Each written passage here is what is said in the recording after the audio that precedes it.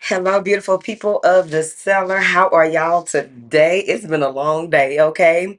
And so I wanted to talk about two things.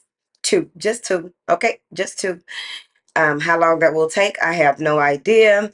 This is my workout hair, even though I thought I was going to be able to work out today, but it's been a go day, okay? That's a little bit why I'm doing this a little later. But then when I think about it, I think that's about when I be dropping them. Can't remember. Because if I start trying to, whatever. So the first thing that I want to talk about, wrote it on my little pad. The first thing that I want to talk about is the three things, right? How you laugh, how you cry, and how you sound when you have relations, right? Um, I have a family member who I remember, I was driving and remembered this. I'm going to talk about that. Not them, but that I realized a pattern, and that is a pattern that a lot of people have, because after I observe one person, it's like, let me look for it in everybody else. Because I used to really sit and listen and watch people, right, and see, do my analysis on people to see, I wonder if and how they respond to certain, pay attention to how they respond to certain things, but how people interact with one another, what ticks some people off and not others, how people respond to the same thing, like two different people or more that respond to the same thing. So that was interesting to me. As just a lot of people stuff was interesting to me. And what I learned about was that when people laugh, they sound the same way that they sound. They have a similar sound that they make when they are having relations. Don't ask me how I know that part. And then how it's nothing extremely bad. I'm just nosy, basically. And when they are extremely angry, because I remember my family member making the sound that I started paying attention to when someone had passed, and it was like an anger emotion, like they couldn't believe it or what have you, but it was that same sound that I've heard from them in other spaces. So I was like, okay, so how can you really tell? Because with babies, right? We learned early that even from babysitting, right? When I was younger, you learn that they have a certain sound, and you have to learn their sound and what that sound means, right? Um, but overall, it may be important for you to start paying attention. You could even pay attention to how your parents, the connection that you have with your parents when it comes to those three things as well, especially if they have become older and um, it's changed over the years, so that you can kind of know what you are looking forward to.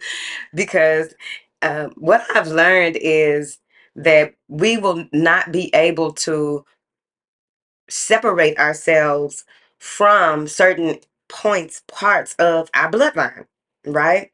Some people have had it so bad growing up that they were just like, you know what, I don't want to be nothing like those people. They go and try to make up a whole fairy tale life of who they are and how they are and all the things, right? Which reminds me of someone who moved to another state and became someone totally different, left three of their kids out of eight. No, four of their kids out of eight, and began to live a new life like they didn't have any children. It was a female, and they took on a new name, they took on a new birthday, like they took on a whole new everything.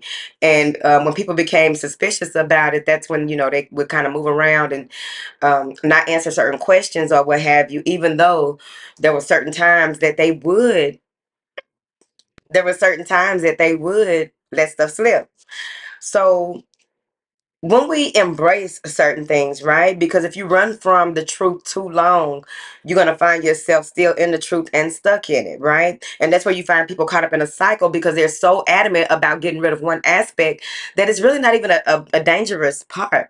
It's really not something that is so complicated or so irrational or demeaning or what have you, right? It's a laugh, it's an emotion, it's a cry, it's a intimate sound, right?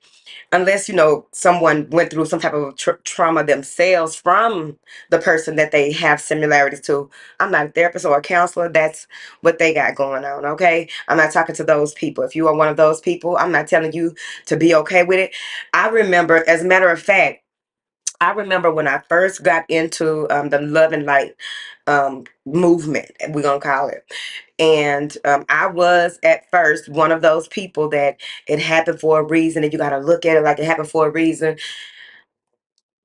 That my ability, right, to discern that that is not necessarily true, because certain things may have transpired, and maybe the people around the person may have needed to be aware of something or go through something, but the transference of evil, the transference of stopping someone in their life's process, because that's what that does when there's any type of sexual trauma or issues, that puts a person, you stop somebody from really being able to be open to the world and learn and experience the world in a way that will allow for them to grow and continue to play. Calm down. So I was one of those people. Like it made, and then when I told, I remember telling someone, trying to explain it to them in that space, and I was told that's a no, strongly in my ear. Like that is a no, because I have come to understand that some things happen that were not in a divine alignment. There are some shifts and some changes that may have happened. And as you all know, um, a lot of people who were not going to be easily programmed, a lot of people who weren't going to be easily placed into a box, they are targeted. The entire bloodline is targeted. Sometimes they are targeted different, because that's why you have some people who experience sexual traumas and the like. When it comes to the bloodline, they are the only person, they were the first person in their bloodline to go through that, to taint the bloodline.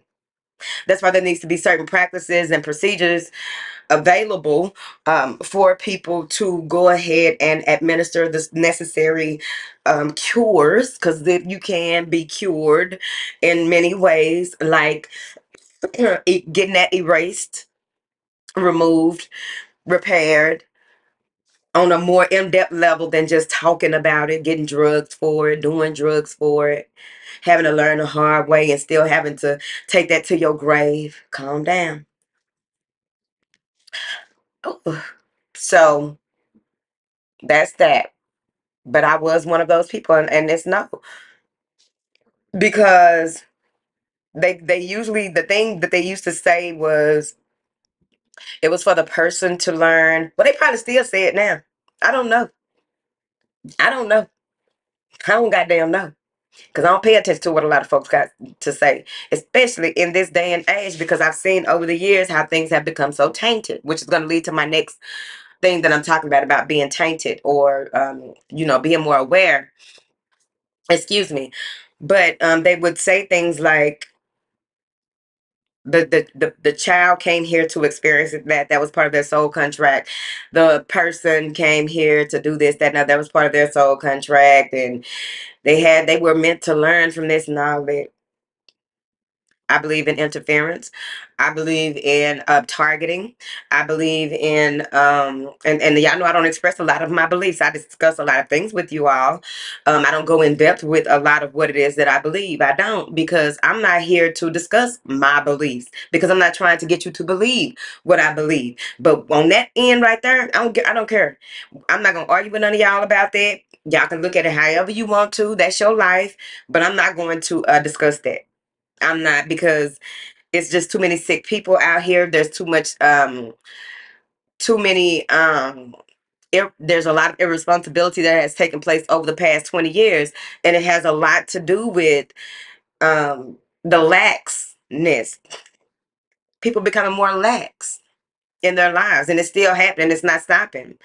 I remember growing up, as a matter of fact, I've discussed this before on the channel, and I was telling the ladies that, you don't let nobody keep your kids. I don't care how much you love a dude or a girl.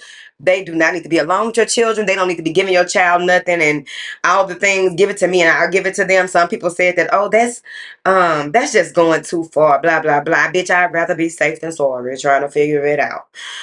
Because I grew up, there was this lady that lived downstairs from us in this place that we lived. I had to be about 12 or 13.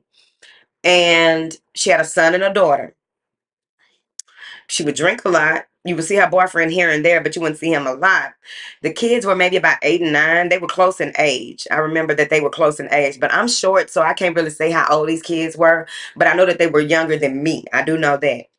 And so what happened was the whole while she was allowing the boyfriend to taint these children because a lot of women, I don't care what nobody say, I've seen too much of this in my life to not know that this does happen. If you see four or more, you know it's happening a whole lot because that's a lot to see in one zip code.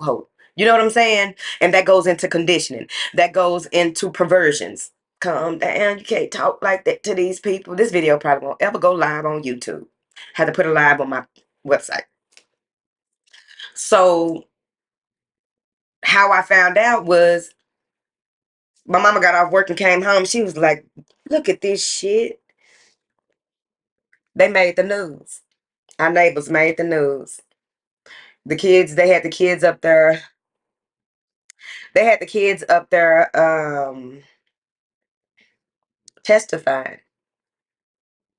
The mother did go to jail, thank goodness, because a lot of times, they don't go ahead and find fault. Yes, lock that bitch up. The mother went to jail because she had something to do with it, right? And plus, you got to remember, I'm going to tell you something else too. It's game for the young girls in here. I've told y'all before, don't just let nobody be getting by your own. If you're gonna do these things, you do it on your own account. Get your own drugs, your own drinks, whatever your vice is, pay for your own vices. And the reason that I say that is because I remember growing up and seeing where people I would hear the older broads were, my go-tos, child. I just love hearing them talk. And so the older broads be like, he ain't doing nothing but feeding that hoe them drugs. He ain't doing nothing but keeping that hoe high. So you can't you want to be mindful of that because sometimes people will put the woman to sleep and then go and mess with the kids, right? Or of course, abuse has a lot to do with it too, because if they'll beat your ass, they'll probably beat your kids' ass and then do stuff to your children.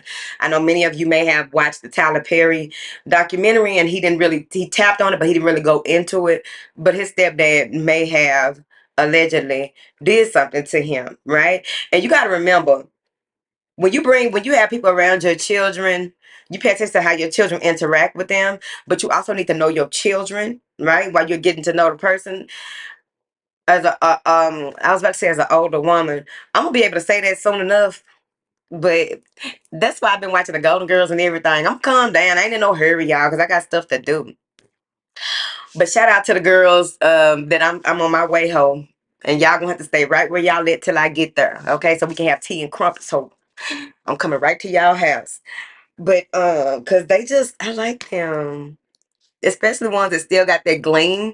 They still have this gleam about them that is so innocent. There's an innocence about them that, as long as the eyes still look young, they just seem so full of life. And it's like, I'm not an ageist, so y'all know that I'm not a sexist or ageist or nothing like that, but I am a love bug when it comes to really connecting with the Most High and really sharing love, being of love, and taking care of the energy sources in your pod, and connecting with like minds, et cetera, et al.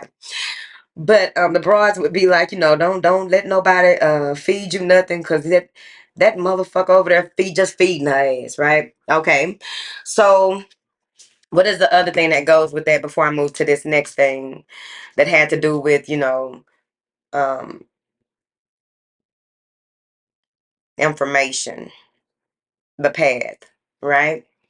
So that's that. I believe I'm done. Yeah. All right. So the other thing, real quick, I need for y'all, when y'all do y'all face, I need to do y'all neck too. Okay. I think I was neglecting my neck for a little while. I put the little, neck cream on it or whatever, but I wasn't steaming my neck. I wasn't rubbing it in on my decollete. Okay. But whatever. I was neglecting my neck and my back. Okay. So what's the other thing? I wanted to segue into this, but I missed my mark when I said that's the other thing I want to talk about. So someone commented the other day, which is a very made a comment the other day on one of the reads that I dropped, the archive reads from y'all stuff, okay? And the young lady said, "Is this for intuitives or just for people in general?" I forgot how I responded. I probably have to go look at it to make sure, but I just was like, maybe I need to find out. I know I said maybe it's not for you, period. Like that, right? Because if you need some type of clarity about what type of reading it is, right? Then this may not be the reading for you, right? Because where's this question coming from? And she was like, well, no, I'm an intuitive. And I thought that this made like, is there a difference between intuitive and personal reads? She said some more stuff. I should have pulled it up, right? I'm not prepared. And then you can go look at, I think it's a cancer video or something like that. Taurus or Cancer, one of them. And anyways, she was, she really, I asked her after that, I was like, well, do you, I was like, most people are intuitive, right? Most people are intuitive. um some of them are aware, some are not, right? Some are awake and some are not. Some are at the forefront, some are not. Some are operating with that intuition in different ways than others. Cool. At the end of the day, everything is personal. Everything is has to do with everyday mundane things, because that's part of honing your gift and your craft, as well as, help someone that can help to be a guide on the side to help you to maneuver through some very small challenges or obstacles that you just need some type of affirmation, confirmation, validation. You just need a little one two something, because what I've learned is that's why I have my service mark with emerging intuitives, senior intuitives, and entrepreneurial intuitives, because the emerging intuitives are still learning. They are still, becoming more familiar with what it is that they are doing. What does this mean in this world that they've awakened to? What does this mean with their gifts or what have you? So a lot of what goes on, those are the only labels that we have here for me in my business, to identify exactly who I'm dealing with. Emerging intuitives doesn't mean that your gift isn't strong. It just means that you possibly just got into this side of things and trying to figure it out. It's the equivalent of um, when you start working with, um, like a young lady told me, I don't get into all that. She said that she's with the divine feminine and doing things with the divine feminine. But she was like, I don't get into no sage and no crystals and none of that. I don't get into none of that, no spirits, no nothing like that. And in the same breath, she goes, but something was holding me down in my sleep, right?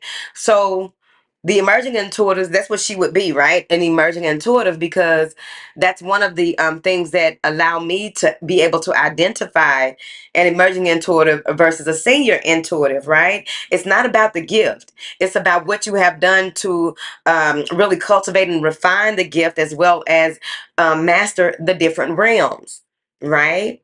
Because when it comes into self mastery, it has a lot to do with those different realms. These are parts of you in different elements that create who you are in this world, but also has you to broaden your horizons when it comes to your spirituality as well. And so then that moves into my next a segue into initiates, right? So if you've talked to a number of people, right? Because if you've talked to a number of mentors or teachers or people who have a lot of esoteric knowledge or what have you, and a lot of people go to them and come to them, right? If you talk to them, they have their own ways of allowing people into maybe their schools. They have a lot of different ways. There's a multitude of ways that they work with people to assist them on their path, right? The main thing about that is, oftentimes people want more information than they are prepared for. I've had people come to me in the past, and they would be like, they want to be under my tutelage. I was going to say inclination, but I got the information that they have something that they want to know. They have something that they want to learn, but they don't know what that is. They haven't made it to the space where they're even really open to what it is that they want, what they believe they want to learn. They just know that you have information that they could possibly use in order for them to grow in what it is that they are doing.